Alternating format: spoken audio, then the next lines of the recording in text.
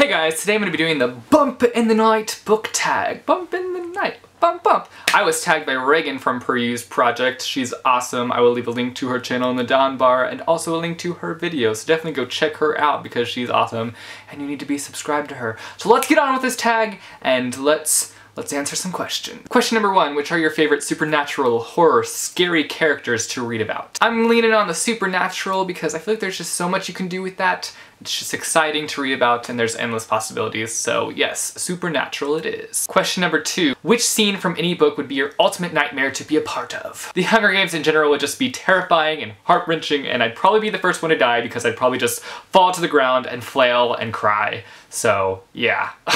Number 3, if you could visit and explore any one scary or evil setting, which would you pick and why? This is a very good one. I'd probably pick the Forbidden Forest because I feel like that'd be scary to explore, but I like exploring forests. But then I also would really like to visit Miss Peregrine's home for the Peculiar Children because I love exploring abandoned places. I know that that's a little bit strange, but I do that quite often. If you've seen any of my Document Your Life videos, I've explored some pretty interesting places in some of those videos, so yeah, I'm a weirdo, I know. Question number 4, which book was so frighteningly terrible that you almost fell asleep for eternity trying to finish it? For this one, I'm going to go with Exit Here by Jason Myers.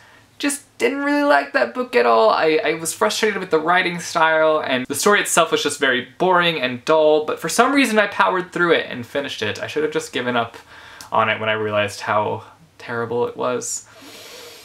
But I held on for dear life. Number 5, name one book you wish you could pull certain pages out of and swap for others to make it better. And for me, this one is going to be 10 by Gretchen McNeil. I was not a huge fan of this book. I was told it was going to be super creepy and that I would be scared and it would keep me up at night, but it didn't do that.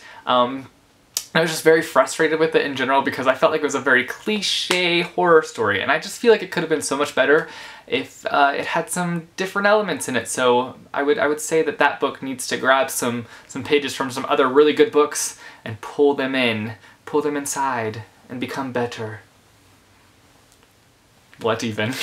Number 6, if you could turn any bad or evil character good, which character would that be? Resnick from The Fifth Wave. Oh, he was just a dick. Let's just be honest.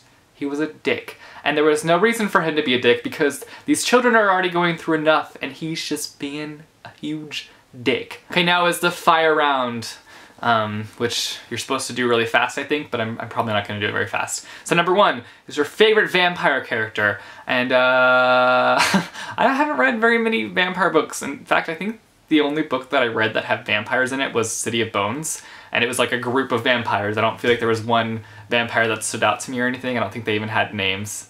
I can't remember. It's been a while since I've read the City of Bones book. It's in July during Booktubeathon. Good times. So yeah, I just say the vampires from City of Bones. Question number 2, favorite werewolf character, and I'm gonna go with Remus Lupin because Remus Lupin. Number 3, favorite witch character, Hermione Granger. Number 4, favorite monster characters, and I would have to say the goblins from the Spiderwick Chronicles. Favorite serial killer / murderer character, and I can't think of any. I honestly cannot think of any right now. I mean, President Snow is technically a murderer because he's killing off kids, so we're gonna go with President Snow. I hate that guy. So yeah, that's the tag, and now I'm gonna tag some of you. So I'm gonna tag LittleBookOwl, I'm gonna tag Bookadoodles, I'm gonna tag Brysonandbooks, I'm gonna tag Jacob from TheEighthPotter. It's like I was tagging you. So yeah, thanks for watching guys. I will see you tomorrow with a new video. Later!